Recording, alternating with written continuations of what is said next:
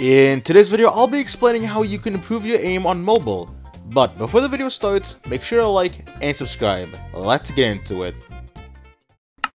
Okay, so the first thing I want to touch on, before anything else, is sensitivity. I feel like it's the most important thing. So for my sensitivity, I have 40. I feel like that's the most balanced because I can turn my screen, but it's not too fast or too slow. But it's all about preference, and that's all it comes down to. All your settings, it's come down to preference. So if it's too low, I'm gonna show you what happens. Okay, let's go to 23. 23 is super low. You see how I can't turn my screen properly when I strafe? Because it's too low. Now if it's too high, 72 for example, that is really freaking high, bro. Now then if it's too high, look at my sensitivity now. You see how I can't hit him? You see, I don't even know where he is now. He's literally gone off my screen. You see how I'm able to combo someone when my sensitivity isn't horrible? You see that? Maybe if you choose the right sensitivity, which is your preference, but I recommend 40, you'll be able to combo people. Now the thing is about aiming, you don't want it to be sluggish. You want it to just be really smooth, like this for example. Watch 360 and he's dead. You want it to be like that. You want it to be really smooth, not too fast. It has to be fast enough so you can catch up to the player if he's strafing around you. But you don't want to lose him either, which is why it cannot be too low. And that's like 40, in my opinion, is the best. Okay, now there are a couple ways to aim. You can do one finger aim, which is what I use, which is basically just this. Now the one finger aim is basically using one finger to aim. You can do this. This is what you can do. You can keep your one finger on the guy, and do that, easy, do that. Or you could Abdullah, which is what a lot of players actually go to. So now Abdullah is literally just timing your hits. You see how he's constantly red? Yeah, you want to time your hits so that happens.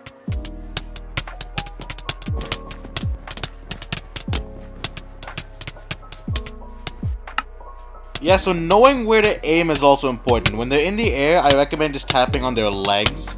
When you're trading like this, I recommend you hitting on their body or head.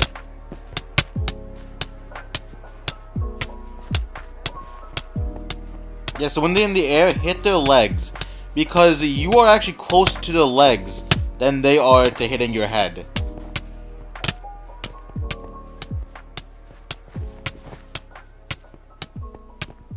You see that? You hit their legs so they can't hit you. FOV is also really important because it gives you a more wider space for you to tap. If you have a smaller device with a small screen, I recommend going all the way to max. All the way to max FOV.